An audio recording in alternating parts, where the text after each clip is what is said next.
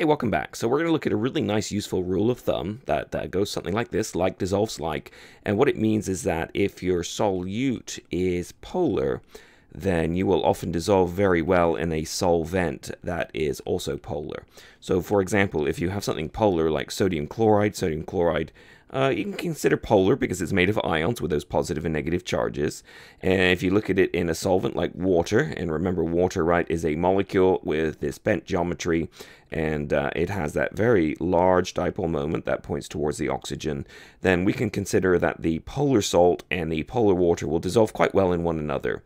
If we replace it with a solute that is nonpolar, then we will tend to find that it does not dissolve in a polar solvent like water, but instead will dissolve very well in a non-polar solvent like, say, hexane.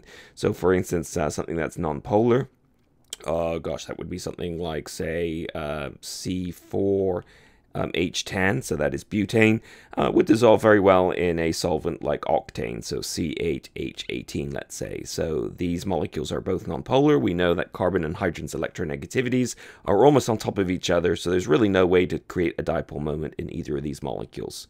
We'll see this, with oil and water don't mix. So if you try and make salad dressing and you mix oil and water, they don't mix. You get a suspension, you get little droplets in there, right? But eventually they layer out and the oil floats on top and the water sinks to the bottom.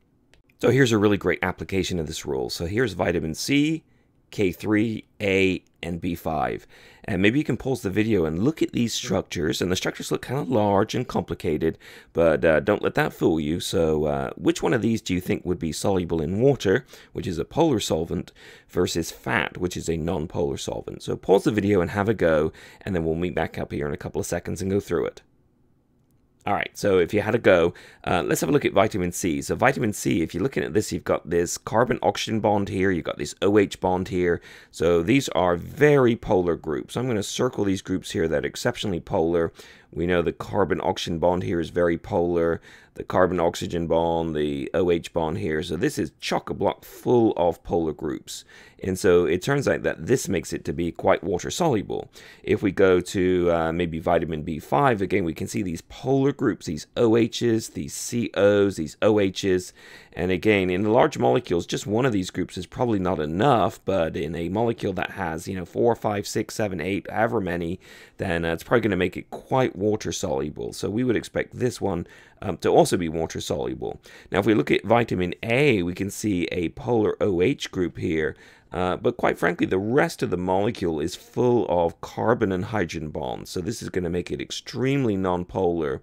And if it's extremely nonpolar, even though it's got a little itty-bitty polar tail there, so much of it is nonpolar, we're going to say that as a whole, this molecule is probably going to dissolve better in fat than in water. And again, if we look at vitamin K3, we can look at this and we can say, well, most of that molecule is pretty nonpolar. You got carbon and hydrogen bonds.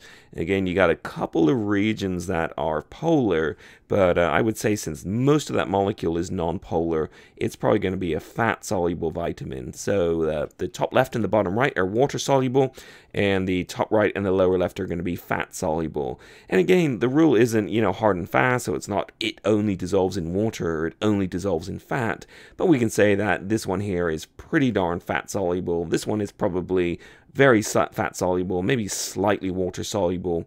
And this one here and this one here are exceptionally water-soluble.